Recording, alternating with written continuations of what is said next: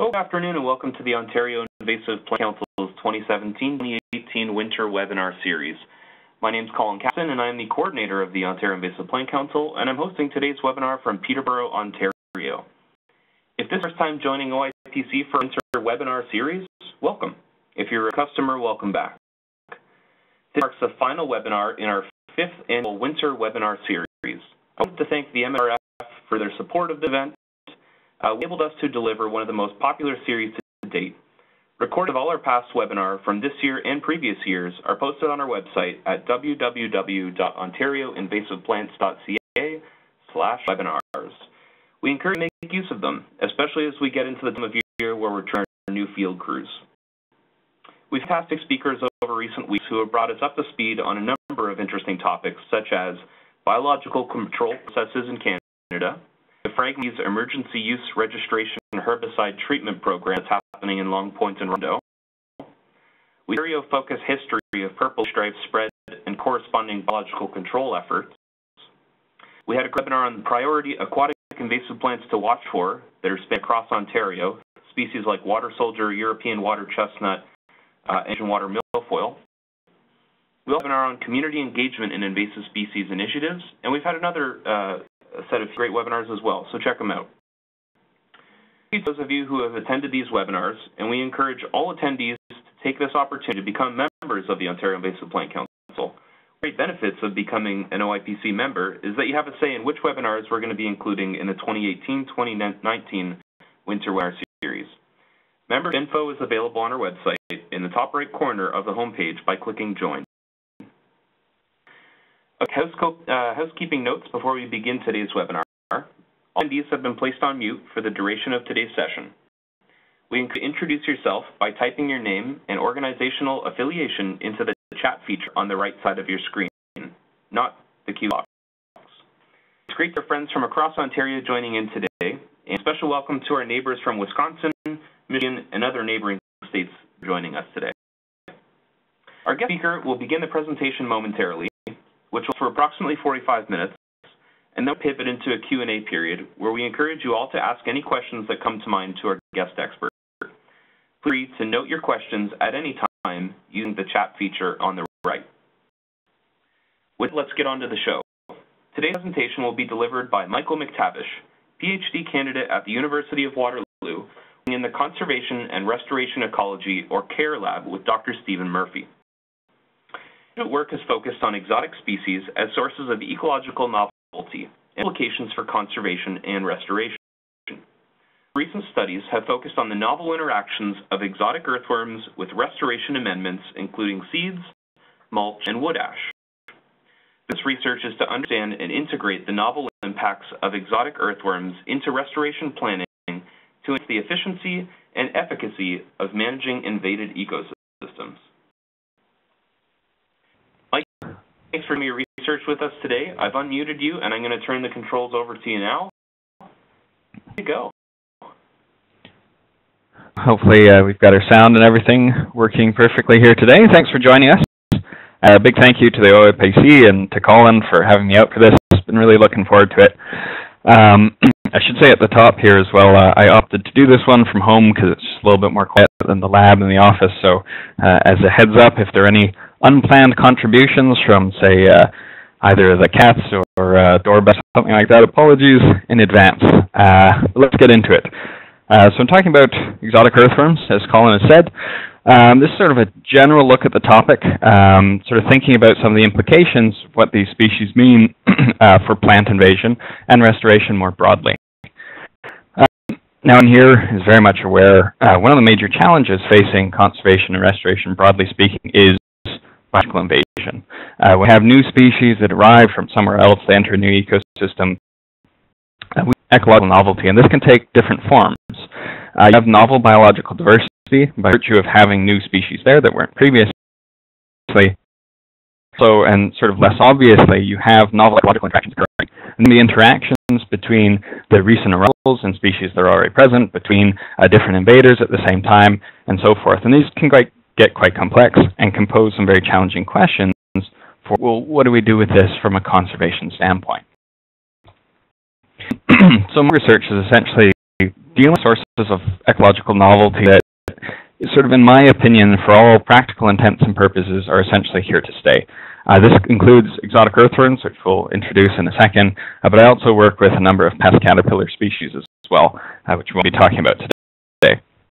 The question I try and ask, and I can try and answer, is essentially, well, what do you do when you can't do anything else? The answer I try and work towards is that you try and learn to live with, and in our case, more specifically, restore or conserve with these species ecological effects present. So what do these species really mean for managing and restoring ecosystems that have specifically been invaded and have these effects as a part of how they operate? Is trying to avoid the all too common pathway which occurs whereby prevention and control is the first step that you're trying to achieve, but when that's not feasible, you just sort of don't have anything be done, and it kind of ends up being ignored. The issue here is that you're ignoring something that is very much present and very much having effect. These can be critical components of the ecosystems and how they operate, and by ignoring them, simply as you sort of basically don't want them to be there but can't get rid of them, your abilities to manage those systems are going to be severely limited. So integrate is essentially an alternate pathway where we understand these novel interactions that are occurring following invasion, integrate those into management. And this pathway is essentially you're trying to recognize, capitalize on beneficial effects from species, and also recognizing and trying to mitigate undesirable impacts at the same time. The case of novelty that we're working with today and that I've been working with for the past 6 or 7 years now are exotic earthworms. These species that are a part of a global invasion process, there are over 6,000 species globally, and exotics are represented on every continent of the world with the one exception of Antarctica. In America specifically, our native earthworms were wiped out quite a while back by glaciation. There are a few remnants, but they're really poorly represented, and the vast majority of what you'll see on this garden, in your fields, and our forests are exotic, primarily European species. Next invasions, the primary focus here has historically been control and prevention of the invasion, but this has been limited by a few issues, notwithstanding the fact that we don't have a way to control or prevent the invasion. So in my opinion, and the opinion of I think a growing number of people, these earthworms they're not really going anywhere. They're continuing to spread, and so their presence as an exotic invasive is just going to become more and more common over time. Let's see, there we go. This second in this case, because earthworms are what we call ecosystem engineers. That's to say they have disproportionate biotic and abiotic impacts on the habitats that they live in our case, the habitats that they arrive in and start to change. Now, this is for the OIPC, so we're talking about plants today most significantly. Impact on plants can come from two different sources. You can have indirect effects. Largely this has to do with altering the soil environment, which then in turn affects the plant community. There are also a number of less understood direct effects, whereby earthworms are interacting more directly with the plants themselves. Earthworm impacts can be beneficial to some plant species, and they can be negative to others.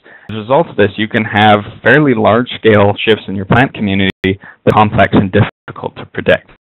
We're going to start out with a quick run-through, fairly general look at some of these potential earthworm impacts on plants through these effects. So we start with indirect effects. Plant communities, of course, depend on the soil as an environment. It provides structural support, temperature regulation, nutrients, water, various other things. And at the end of the day, earthworms can come in and really change these conditions quite permanently. Really obvious impacts that you'll see following an earthworm invasion are changes on the soil structure. I've got images from a few structures that you'll see that you can just sort of visibly following invasion. You can have burrows, depending on the species. You can have burrows that are up to 3 meters down into the ground, fairly large diameter. You can hang at the surface in some cases. In the middle, we have what's called a midden. This is essentially a sort of combination front door and larder that's aided by gathering up largely organic materials from the surface, and it gets aggregated and placed on top of the earthworm burrow, so you can sort of see that coming down the center there. And so you'll often see these dotting the forest floor, for example. That's essentially the top of an earthworm burrow. Types of species. You have casts on the far right here. So this is the waste material that can be excreted Again, depending on the species, you could occur below ground or it can occur on the soil surface as well. So you have this material being brought up from below the ground. The less visually obvious soil structure changes occur below ground, of course.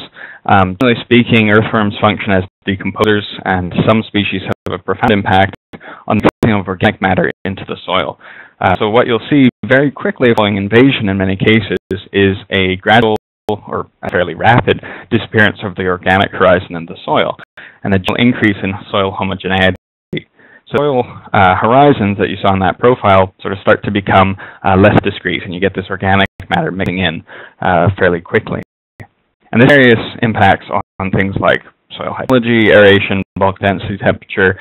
Seedling protection is a big one because you have this leaf litter there on top that is being buried and removed, so that's protection for seedlings that are growing there, and so on. Obvious, again, are some of the impacts on soil microbes. I'd say these are some of the ones that it's one of the best areas for continuing research. Generally speaking, earthworm guts, casts, burrows are all potential hotspots of microbial life. You can have greater or reduced diversity or abundance, unique species. Speaking, what happens is you have an acceleration of the breakdown of organic matter. But you can also have direct physical impacts as well on these microbes.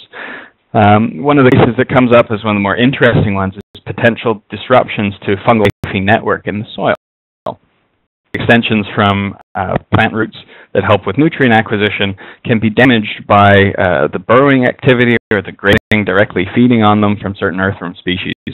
And this can have interesting implications for species that are dependent on these mycorrhizal associations. And we'll be back to that a little bit later in one of the case studies. Earthworm invasion can, of course, also change the availability of different soil nutrients. Broadly speaking, these are decomposer species. You generally see an increase in the short-term availability of nutrients like nitrogen, phosphorus, potassium, calcium, magnesium, and a few others. This is one of the reasons why, although we talk about earthworms as being a generally negative ecological feature in a lot of our established forests, they're generally a positive thing to have in your garden or an agricultural field where you have plants that are able to take up those very quickly liberated nutrients and put them to good use. On more long-term dynamics can depend on castability and are a little bit more variable. So earthworm cast, the waste material that's being produced is very stable by virtue of the soil properties, ambient conditions in terms of moisture and whatnot. It can become a very stable, nice source of slow-release nutrients which benefits the plants. On the other hand, if the casts are very unstable, so they fall apart, they crumble, they're susceptible to just a lot of moisture, you can have accelerated leaching of these nutrients, resulting in a net export away from the system and sauce. Those are some of the indirect effects, and they're probably what receive the bulk of the attention. More recently, however, we're seeing additional research looking at direct interactions of earthworms and plants.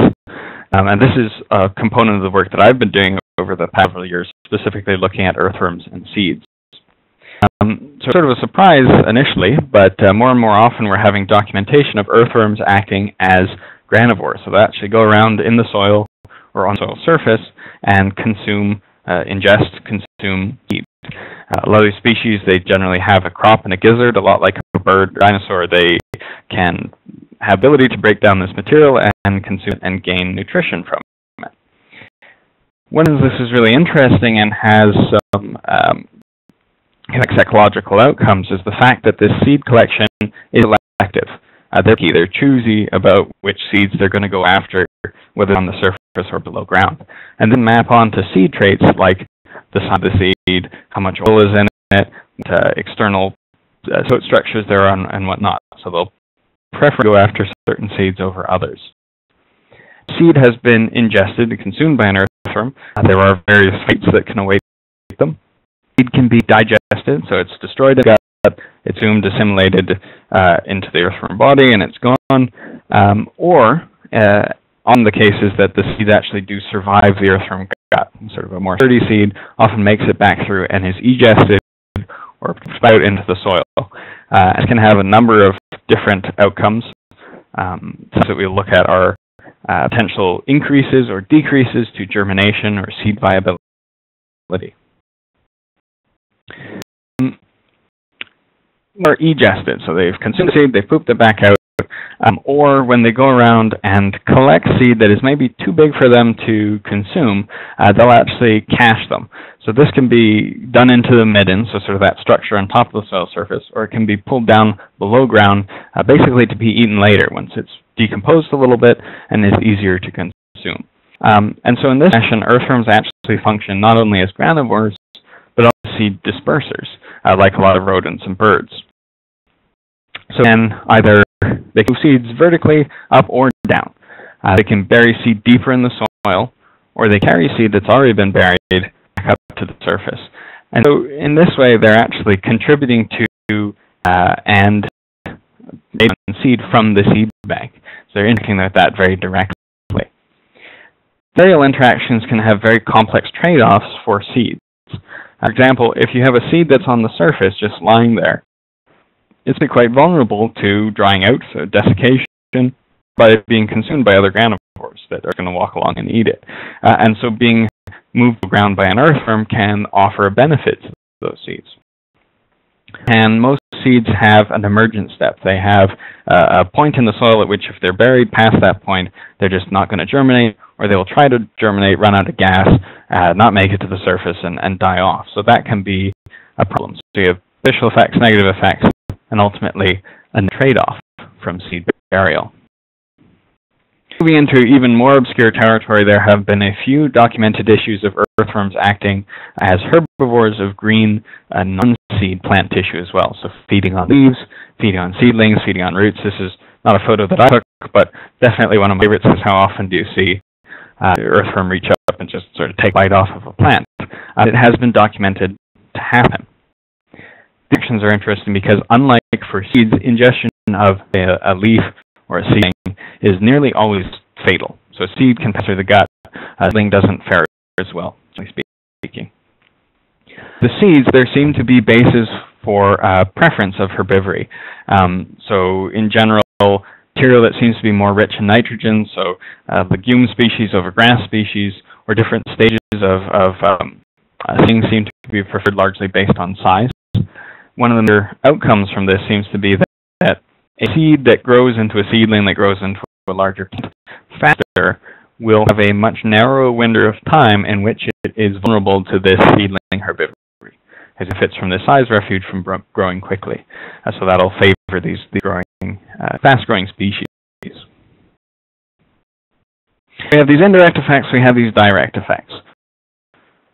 In several cases of earthworms, to be positively associated with densities of exotic plants, and this has especially been in forests. So you go around, you sample plots, you find, oh, the plots have the higher densities of earthworms. Exotic earthworms tend to also have higher densities of exotic plants.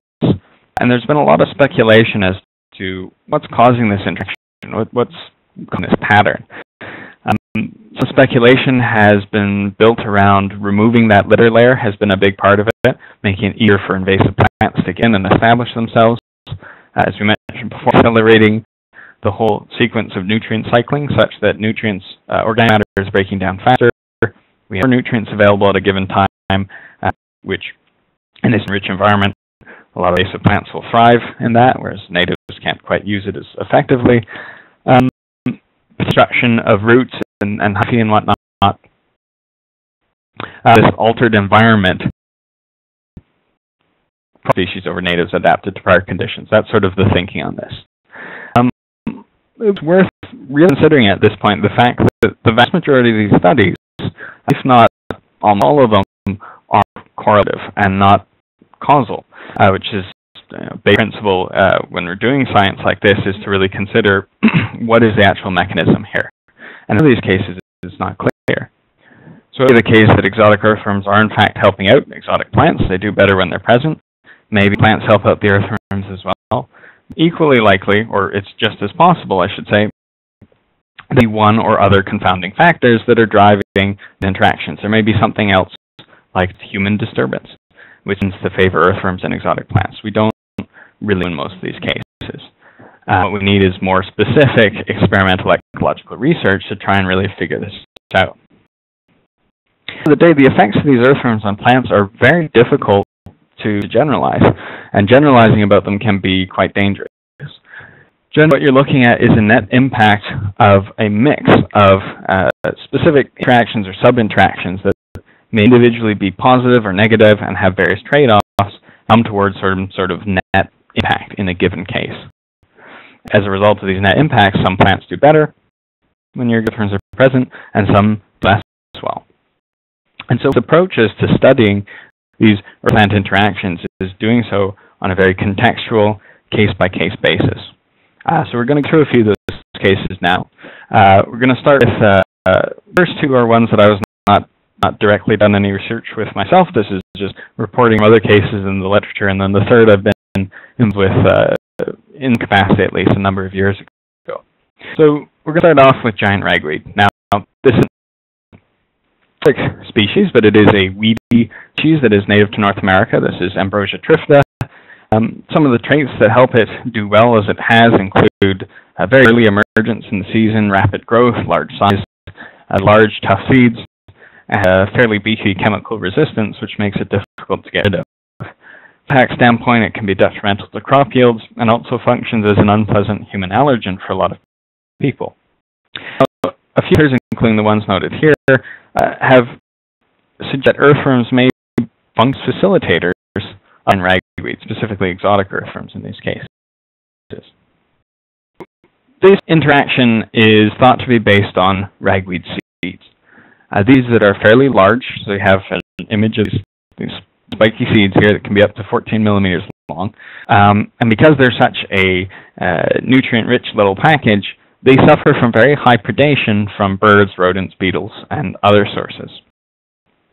Now, the ways that they're able to deal with this is that they end up buried. Seeds can emerge from up to 10 centimeters deep in the soil. They're fairly large, so they have a lot of resources to get back up to the surface. And so systems where they're able to get below ground and gain protection from these predators, one of the circumstances that creates this in crop fields where you have tillage. So the tillage incorporates the seeds into the soil. They're protected from granivory, and it tends to do quite well. We're looking at were cases where giant ragweed was being successful, even in agricultural fields that didn't have this tillage to protect it from this high surface granivory. So they're thinking, okay, what's maybe going on here? Found over the course of the research that giant ragweed was very often found to co-occur with exotic earthworms. This isn't really surprising in many ways. Giant ragweed as an agricultural weed, exotic earthworms tend to do very well and be found commonly and in high densities in agricultural field, but they seem to be fairly strongly linked. What's interesting was in this case, these seeds were generally too large for earthworms to consume. So for the larger species like Lumbricus terrestris, which I've done a lot of work with, it's commonly known as the nightcrawler earthworm, or dew worm, popular bait earthworm, if anyone is fishing. They're larger species that we have here, and it's generally thought if something's larger than 2 millimeters, why they're going to have trouble getting that into their mouth and consuming it. So these seeds weren't really great for eating.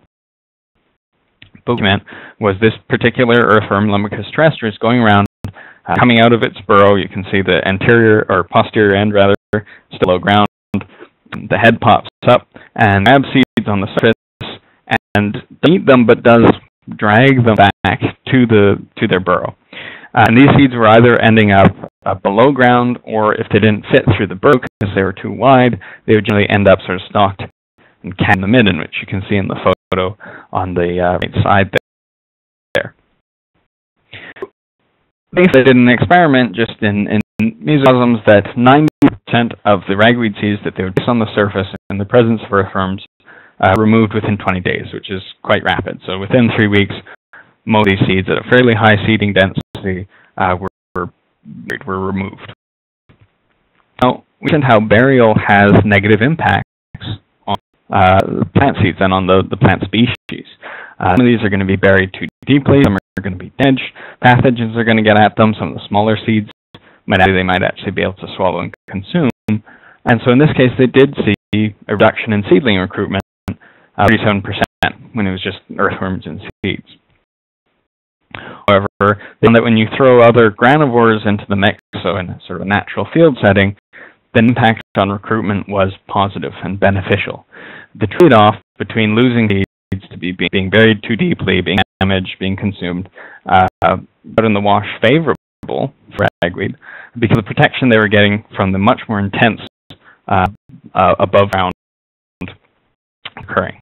So mashing the seeds, they're protecting them from other granivores, and sort of an added bonus to the giant ragweed, seeds that were grown in association with earthworm middens and burrows actually had increased biomass of about 30%, presumably due to the availability larger concentrations of nutrients in the earthworm burrows. And overall, earth turned out to be a key promoter of the weedy behavior of these species, especially in these no-till fields. They're helping them do well in situations that they otherwise would have some trouble with. Suggested at the end of the day that additional control measures for giant ragweed would probably be necessary systems where you're dealing with high earthworm densities. So considering exotic earthworms as facilitators of weedy species becomes an important part of the management approach to dealing with this weedy species. Okay, so the second case here is common or European buckthorn. This is Rhamnus cathartica. It's a noxious exotic weed native to Europe, likely introduced into North America in the 1880s as an ornamental and windbreak species. It has up its sleeve is very early leaf out, and retains that vegetation late into the season, so it's growing for a long time. It produces very high quantity of very readily dispersed seed that's shade and drought tolerant, and as a result of this, ends up being very highly competitive. Tends to form dense patches that can reduce biodiversity locally and harbor various agricultural pests and pathogens. So something that we generally don't want around in high abundances. Just like with the giant ragweed case, common and exotic earthworms have been found to co-occur throughout America, and this is based on several bodies of research that you can look up, and I can provide references for that at a later time if you're interested. Often the case with these, the causal mechanisms underlying these potential associations. What these authors have suggested is occurring is a positive feedback cycle whereby exotic earthworms help the buckthorn, buckthorn helps earthworms, that is based primarily on soil chemistry. What they're sort of speculating is that earthworms are helping out buckthorn by removing litter, decomposing this material very quickly, increasing nutrient availability, which the buckthorn is able to use and grow rapidly as it invades the system. And buckthorn in turn actually helps out the earthworm as well, potentially by creating preferred soil conditions, so the moisture and the pH that you get under buckthorn is sort of right for earthworms, it seems, for a lot of these species, also by creating a very highly palatable litter. Leaf litter is a major constituent of the diet of most of our earthworm species that we have here. So vegetation that has fallen from trees, dry, that's much of their diet. It seems like buckthorn leaves are particularly tasty and nutritive to various exotic earthworms. So both win, and collectively they do quite well. What I found is when they conducted a removal experiment, they took buckthorn out of half the plots. Abundance was reduced by 50%. So there's a fairly large decrease in the number, just the density of earthworms that were in these plots. So sort of a way to help get rid of earthworms, maybe, to a certain extent, but also it did suggest that one was benefiting from the other. Reciprocal impacts of earthworm removal on buckthorn success are unknown. It's sort of an interesting thing to wonder about. You pull turns away, does the buckthorn do less well? But again, come back to that issue of not really having any good practical control options for dealing with the earthworms. So maybe you do this on a plot level, but on a large scale, this is not really practical in my opinion.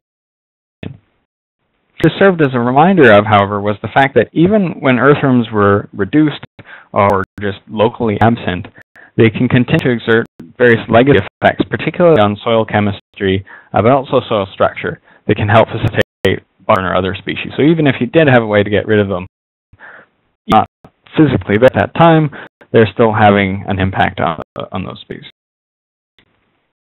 Our message from this one essentially came out that common buckthorn invasion is likely to be more successful and unfortunately more difficult to control when earthworms are present if there is some sort of positive feedback association happening here.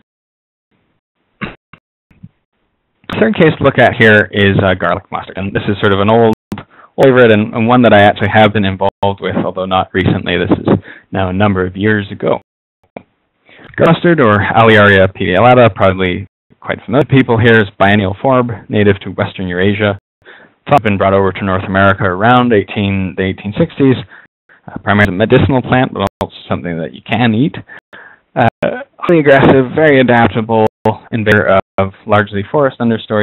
A wide, impressive range, arsenal of tricks, including chemical allelopathy, very early growth, very high seed production, and so on. In general, does quite well upon inseeding. Same story. Abundances of exotic earthworms and garlic mustard found to be positively correlated in American forests. This has been documented in a few locations. And yet again, you've thought there's a mutualism happening here, but mechanisms are largely unclear. So the suspicion is that earthworms are helping out garlic mustard helps out earthworms in return favor. That earthworms are again removing litter, making invasion easier, but also the more sort of unique case of this is the disruption of fungal hyphae.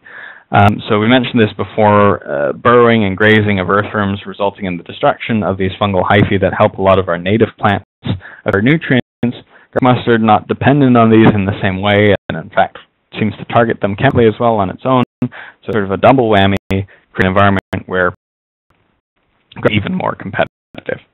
In terms of what garlic mustard is doing for earthworms, if anything, it's clear, potentially providing favorable soil alteration, like with the buckthorn, but this hasn't really been looked at very well. I got into a project a number of years ago looking at this earthworm garlic mustard association. Is something that was quite interesting to look at. And I took a completely different part of this interaction that hadn't really been considered, which was seeds. Earthworm seed interactions were sort of a new thing. Just trying to get the basic ecology of how earthworms interact with seeds. This looked like a potentially good system to examine that in. Seeds have been observed to be highly palatable and preferred by earthworms in a number of different studies, including some done by our host Colin in the past. You can see them on the right here. These are fairly small, smooth.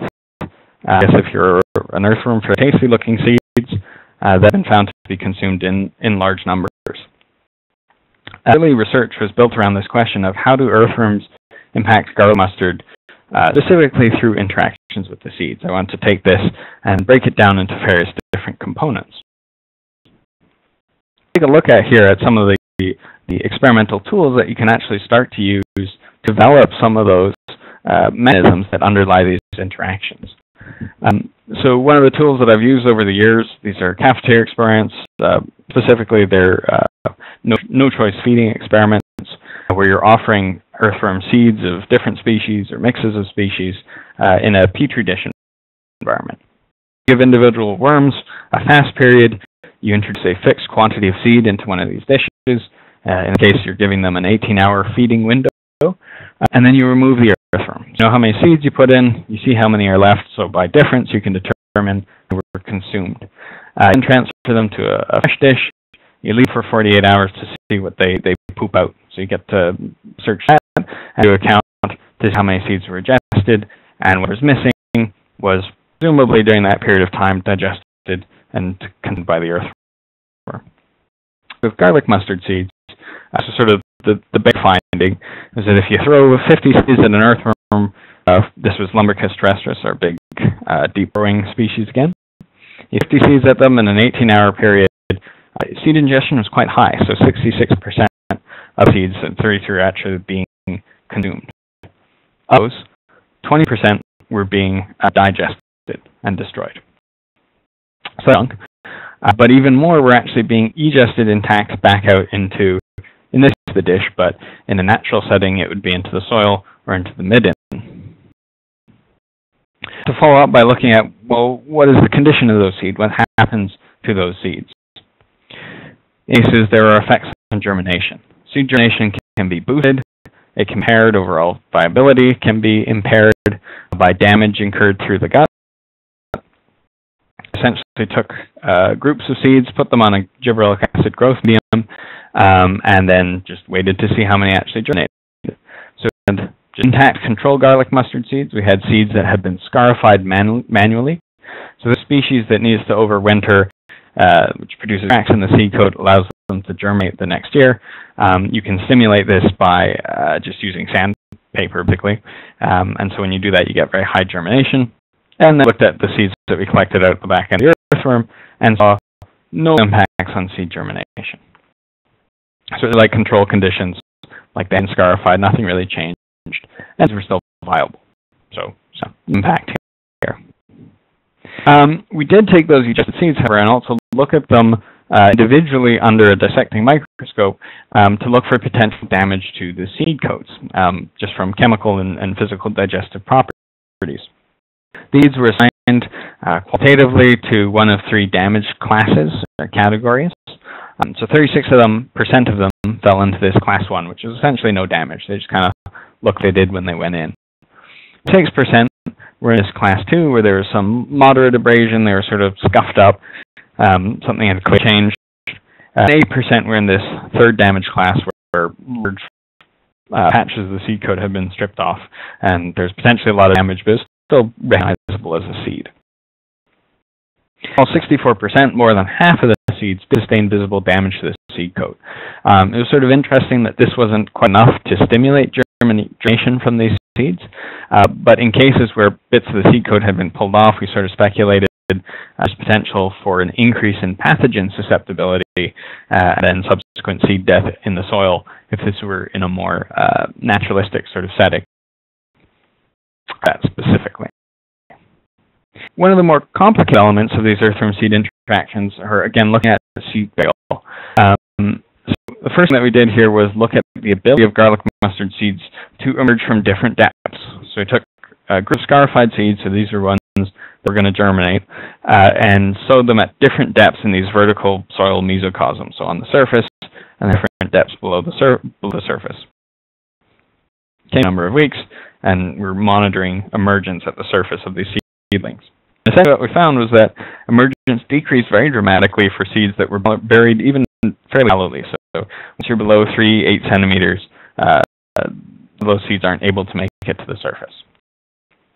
It has to be pretty close to the top to do well.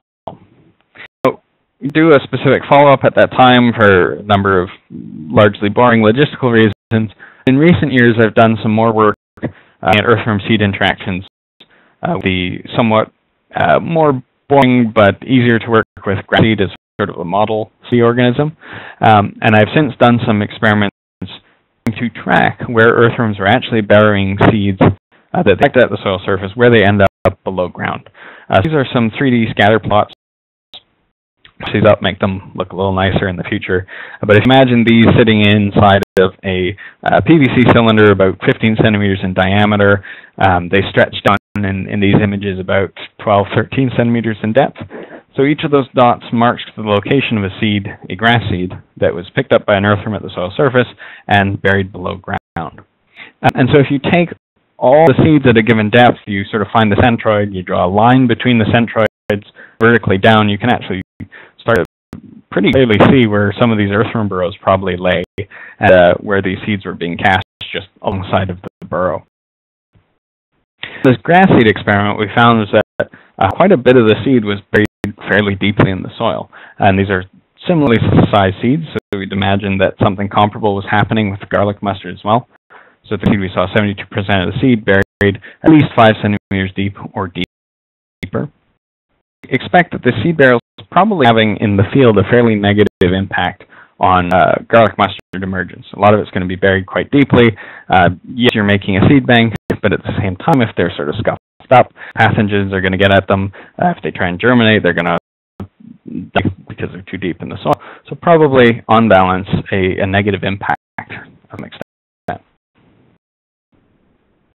There's a very initial look at this, so we're just sort of getting started out with it.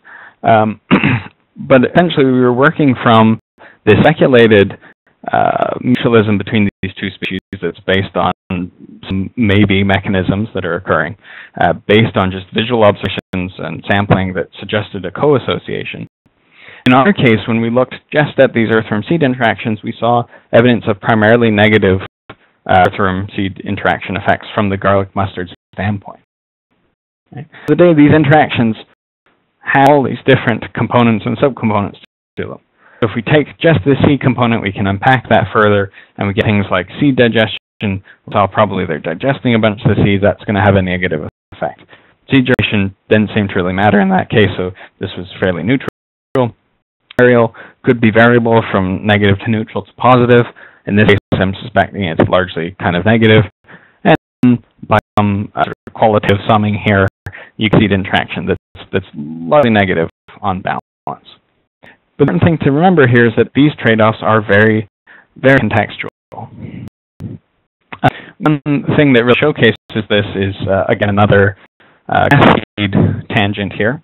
This is from an exclosure experiment that I did a couple of years ago now, or about a year ago, how earth granivory interacts with granivory from other sources. These were plots that were set up outside in a field and used exclosures to control the access of other granivores to the plots. So we had grass seed sown in these at the surface, control treatment where no one could get at it. We were expecting highest growth from this one, and various levels of granivore access. So earthworms alone, species like birds and rodents getting at them, and everyone together with the earthworms and other species. Look at what happened here in terms of grass biomass relative to the granivore-free control. We sent levels of reduction. So when earthworms were present on their own, they had a 22% reduction in biomass on average. The impact of the other granivores was much larger. It's about 83% on average. So they moved more of the seeds, reduced the growth from that. What was interesting was our earthworm effects sort of appeared within this other granivore effect when they were all there together. It was basically indistinguishable from when it's the other species and not earthworms. You throw them in, there wasn't really any change. And this has been observed in at least one other study. This is one that Colin actually did as well in forests, similar effect here, whereby this earthworm, when you throw it in with other granivores, it just sort of blends the mix. And there are very possible reasons for this. It could just be that the earthworm granivory is slower acting. They just don't get it as quickly. You could say that maybe the presence of some of these other species that would also happily eat earthworms, for example, and do some sort of behavioral response whereby foraging from the earthworms is reduced. This is a really sort of interesting thing to look at in more depth. It broadly suggests here is that the impact of the earthworms depends on the relative presence of earthworms versus other species as granivores in a system. Because earthworms were there on their own, they still had a fairly noticeable impact on the growth from the seed. It just appeared when the other granivores were much more abundant. So it's really going to vary from case to case. There are three hypothetical forests here. They all have earthworms, they all have garlic mustard in them, and we're just looking at the direction of this earthworm seed impact from garlic mustard's perspective. So we have a situation where, let's say garlic mustard just got here, very small population, very low number of seeds, lots of earthworms. Say that the granivory impacts and the burial impacts are on balance going to have a negative impact on the seeds because there's just not that many of them. So the population doesn't really have a chance to get going. We test this with a different forest. Say we have garlic mustard, we have earthworms, but we have another plant species that is producing seeds that are actually more palatable than the garlic mustard seeds. So given a choice between them, they'll go after this other species first. In this case, the pressure shifts off of the garlic mustard seeds, and the seed impact is probably fairly neutral. They're probably, or pretend not even interacting with them at all. Look at still another forest where we have garlic mustard, we have earthworms, but we also have a very abundant surface granivores. So you have squirrels or something, squirrels everywhere. In this case, the impact could potentially be positive, depending on the level of granivory pressure from other sources. Yes, earthworms are still consuming the seeds, but it may be that the burial effect that comes with that, on balance, like with our ragweed case, exerts a net positive impact. Textual and difficult to judge from case to case. We're going to close up with just a few general thoughts here about the implications of these interactions for restoration. The point I've been trying to get across today is the fact that these impacts of earthworms on exotic or native plants as well they're complex, they're idiosyncratic, they're very difficult to generalize and dangerous to generalize, I would say, as well. The impacts always represent a complex balance of both beneficial and detrimental interactions or sub-interactions, which dominates and what creates a net negative or positive impact will vary from case to case. So, because interactions vary, it also suggests that the best management approaches are always going to vary case by case.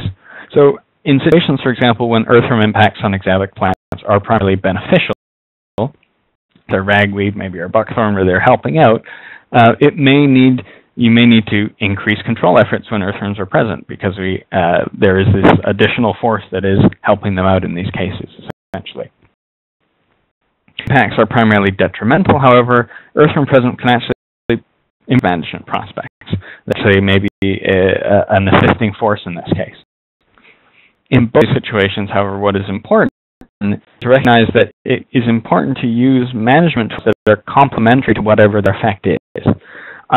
So if they are helping out, you want, and you're trying to target a given exotic plant, then using tools that account for the ways in which they are helping is what you want to do. Similarly, if they're actually in you by having a detrimental impact, you want to make sure that whatever you're doing to control the invasion is interfering with their effect and is in fact maybe taking less advantage of it.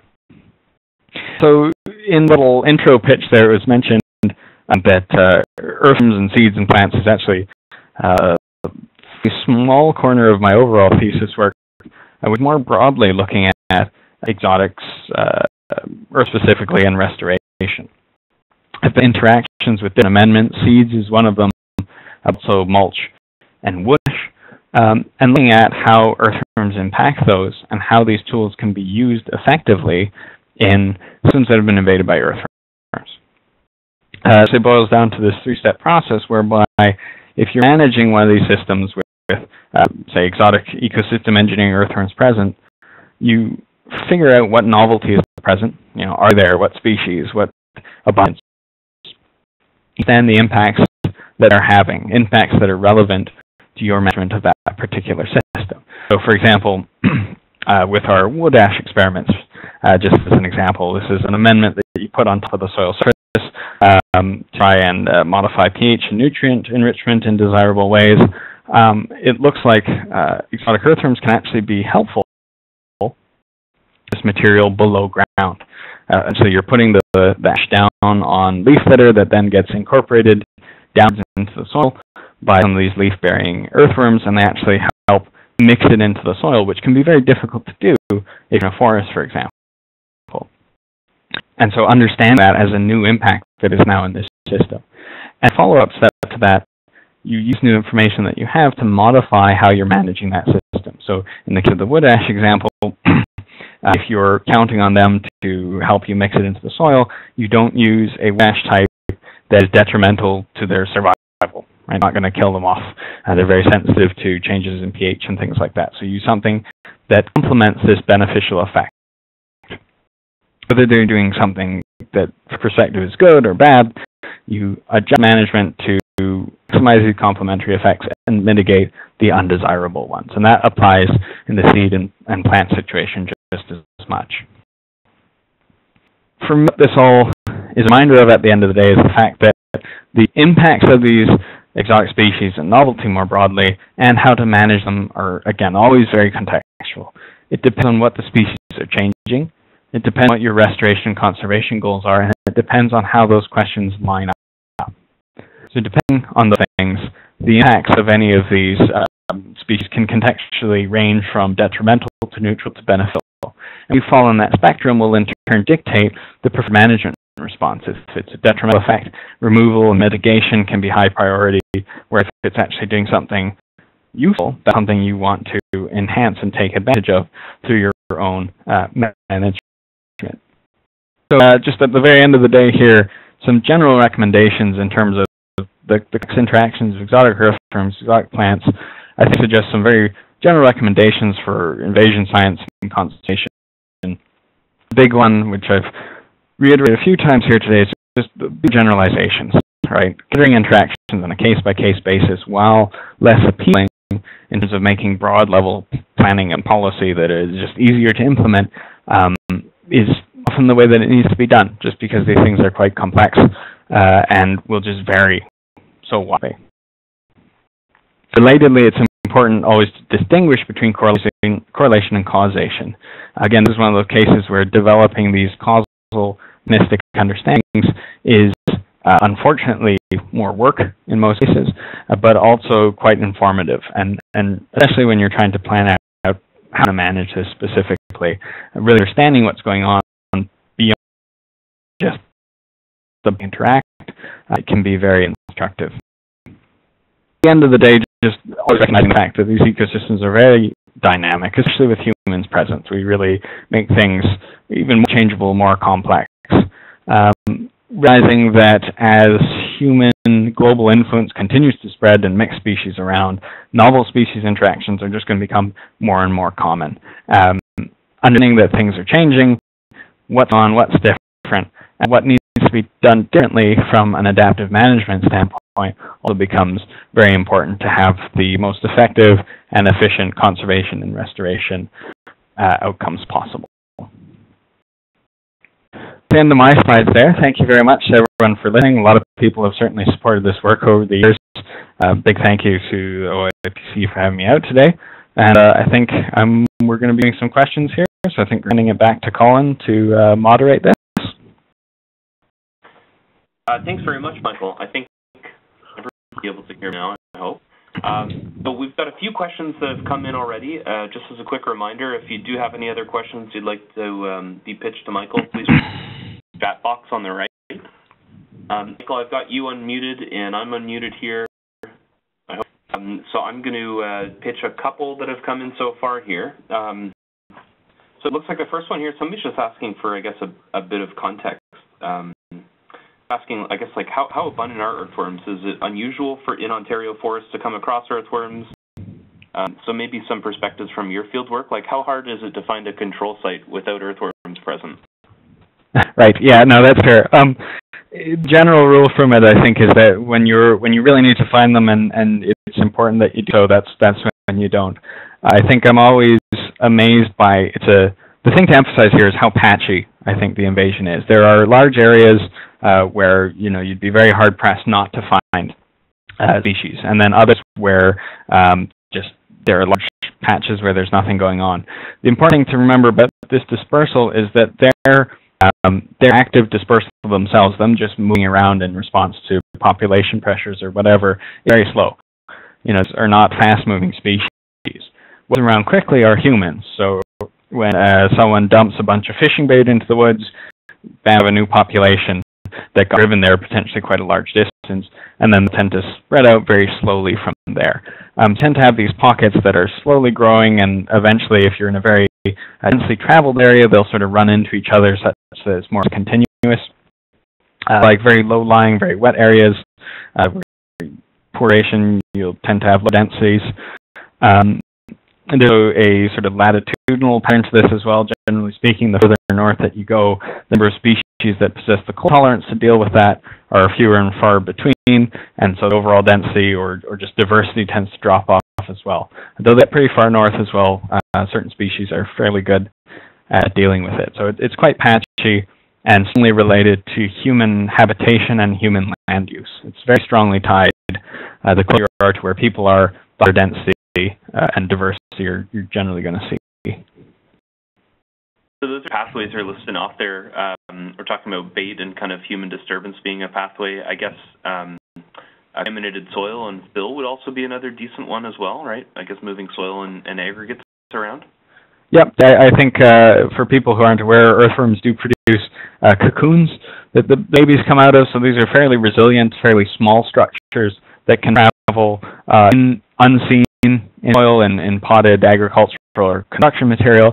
They can also fit into the treads of shoes or vehicles and be moved around in that manner as well. So again, very tightly to human activities.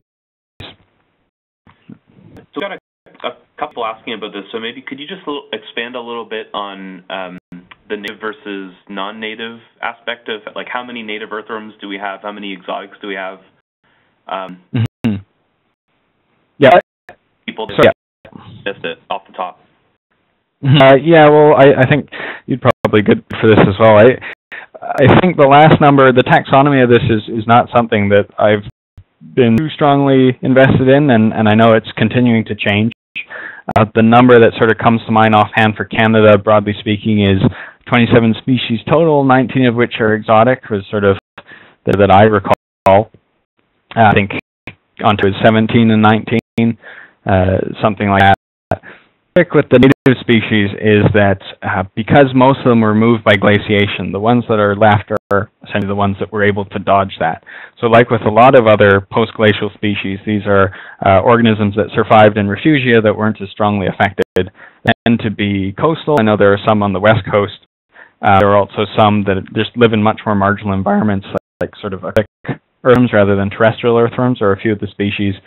So these are species that have been documented once or twice, and they make the list, but they're not very common at all, broadly speaking.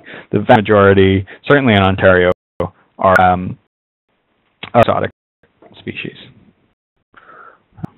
Yeah, I think that's great. And the 17 of 19 is the number I always come across as well for Ontario specific. So 17 being exotic and 2 being native. And then just to echo your point there, I mean, it's really the common, when we all think collectively of interactions with earthworms, those are the ones we're talking about that fit into the 17.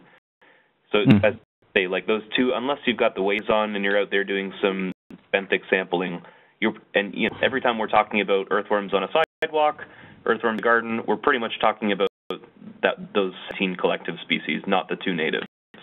And out of 17s, there are definitely 3 or 4, I could name off the top of my head that are much more strongly represented than the others as well. There's a few very common species, and then a number of sort of intermediate and some rare in there as well. So, Michael, someone here is asking about sampling for earthworms. I'm not sure if that's within the scope of some of your research, but did you want to talk about how you might go about finding earthworms, finding out if you do have earthworms? Yeah, sure, of course, yeah. So, I mean, I do a lot of experimental studies in the lab, but I have a number of field plots and sampling that I've done over the years as well. A number of different approaches, only one of which I've actually employed myself. It's sort of the way most people are doing it nowadays. You can actually do a mustard solution to extract earthworms from the soil. So what you do is you take just commercial, you can usually buy it at a bulk barn, for example, mustard powder, it's a cooking powder, and you mix it with water. It's 10 grams to a liter. I find orange juice jugs, or sort of liter jugs, do fairly well for that, so 40 grams of powder, 4 liters of water, you mix that up. And then you pour that over the soil. So you move away the organic matter so you can get down to the soil. You pour it over slowly an area. What you try and sample if you're trying to be rigorous for an experiment. There are different approaches to it. But broadly speaking, you just pour it over. It acts as a mild skin irritant. So they'll actually pop to the soil surface, and then you can grab them, look at them, do whatever you need to do. This fairly well in the late fall or early spring when things are fairly moist and earthworms are fairly close to the surface. If it's really dry, it doesn't work as well because you're relying on this solution to plate its way down. Not perfect in terms of being biased against certain functional groups or earthworms that burrow in different ways. The architecture of the burrows really strongly affects how much of this will get into the soil.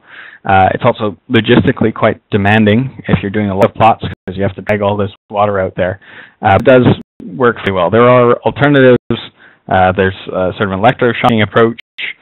You can just do physical vibrations, things like this, but the mud works fairly well. We have used this for things like children's eco camps it's sort of an activity that you can do in your backyard or as a part of a broader outreach program. It's fun to just do up some mustard powder and go out and just sample some worms. It works quite well if things are moist.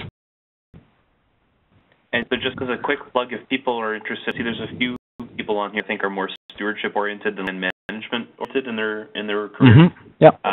But just a quick plug, if people want to find that I guess written down and a resource for how to ID different species of earthworms, Great Lakes Worm Watch is probably the best place to send them. So yeah, I would say so. Yeah. Great Lakes Worm Watch, it'll come up, and there's the methods paper there. And there's also a nice PDF you can download to help you ID different species of earthworms that we have in Ontario. Yeah, the little booklet is actually one that sits on my desk when I'm doing all my ID and whatnot. So it is a very good resource. I strongly suggest you check it out if you're interested in that at all. So Michael, we just had one come in here. So this sounds familiar, but I haven't had my earthworm hat on for a while, so maybe you can comment on it. There's a paper published that cited earthworm density as having a negative impact on community composition for forest floor birds. Does that sound familiar to you, or is there anything you could recommend? It is vaguely familiar. I've actually been fairly distant from a lot of the plant community impact stuff myself. So it was impacts on birds? Yeah, ultimately? So I think it was, and look at the actual citation here because I might butcher it, but the paper that linked earthworm density and how it would change the understory plant composition on verbal direction for birds, I think, or other forest-dwelling birds. There was a link there. I hope I'm not messing. But there is a paper published on the topic. If you can find it, that's the to go to. So I'm doing a great job explaining that one. But that's right. Yeah, I mean, it's the thing is that these are ecosystem engineering species. The main thing that they change is the vegetation. The vegetation dictates so much of which that ecosystem is or is not suitable for other species. So the spillover effects to anyone who's using them for habitat, for food, these changes. I mean, it's connected as it always is, but it can have potentially quite large effects fairly quickly and on unexpected species as well.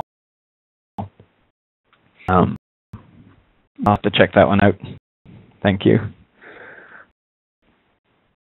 Sorry, just last couple here. Oh, so somebody, so looking here, so we showed that there was some preference by earthworms, and I guess people are wondering if that's out in other granivores or other seed predators. I guess, there's a little bit of a literature on that, things like mammals and other birds being selective and what species they're going after. Yeah, and I mean, there are always preferences. I think one way that becomes interesting here is the granivore exclusion study that I did, and you did one at one point as well in more of a forest system. The question was, the earthworm effect is slower or it's less pronounced. But one of the important things to consider there is that these species are often going after different types of seeds. So for earthworms, what they're often looking for in the seed essentially is something that is small, smooth, something that they can actually consume fairly easily. So not like a big spiky ragweed seed. On the other hand, if you're a bird or you're a mammal and you're less size limited, those larger seeds represent, per unit foraging effort, usually a larger return in terms of energy from it. So species that are potentially going after different subsets of that seed pool. So it's not just a general seed impact who eats them. It's what they're going after really matters quite a lot in terms of shifting that community in of or against different species with different seed traits. So an extension of that idea would be if I'm going to the site restoration project here, and we know that native seed is very difficult to get in Ontario and be extremely expensive when we do find a good source of it. I guess if we do know that the site has a very healthy earthworm abundance, maybe from garlic or mustard tippling or some other technique, maybe it would make sense then to kind of cross lists. If we're going to go down the route of seeding with native seeds, it might make sense to kind of cross-reference that list of seed traits that we're using on our native selection. Maybe try to as you say, and Heather says from your lab, don't throw out a bunch of cheeseburgers for these worms, right? That was my quote originally. It has since been adopted by another participant in their lab, which happy to see it spreading around. But yeah, I mean, I think the idea here is that let's say you're doing a restoration. This was a part of the experiment I wanted to do. I sort of got sidetracked and didn't ultimately get around to it. But the way to do this would essentially be you've got a seeding list or a potential seeding list. You look at the seed traits, but also you go into the lab and you do some criteria experiments where you specifically look at what do they prefer to consume, like and sort of adjust your seeding list to compensate for that. And I think this can take different directions. So if there is a desired species that you really want in the mix that they're really going after, I think you can go different routes. You can either say this is going to be gobbled up, so it's a waste, so we'll just pull it out of the seed mix, or just completely. Or if it's a species you really want to be there, you actually increase the amount of seed in the mix to try and or saturate the granivory effect and really push it through so it actually ends up in the community. And I think that extends to not just looking at what you want in the mix, but what you don't want as well. So if you have weedy species that are present that you're trying to keep out, looking at which weeds are going to do better or worse with those earthworms present as well will give you an idea of what's going to be major problems or maybe not a problem to manage when you're managing that site. That's a great point. I think we often get a lot of questions about just pulling garlic mustard and consulting the BMP on it, but just kind of wondering, how many years do these seeds hang around in the seed bank? And I think it's kind of a good method maybe to leave off on. And the importance of managing garlic mustard is important from like an understory plant diversity perspective. And if we can stop it from going to seed, for a few consecutive years, I think 7 seems to be the best number in a petri dish on a lab bench. There's 7 years of seed viability. Mm-hmm. If we stop it from going to seed, at least in theory, for 7 straight years, we should have no new, seed bank infections expressing themselves. But so the message kind of out of some of your researchers that is on the way. If we're from going to seed, there's also kind of, we've got some agents on the inside helping express that seed bank in a different way too, right? That's my sense of it. I think more experimentation would, of course, be good, and it's going to vary from case to case. But in most, I do think this would be, having a positive effect on that, and from a likely source too. From these exotic invasives that we're sort of stuck with. Just kind of doing us a solid here, it seems. Well, that's a good note to leave off on, making lemonade out of lemons. So, with that, Michael, thank you much for your time today, and best of luck as you finish off your PhD. And we'll space with you again soon. So thanks very much, and thank you for participating in the series. Take care, everybody.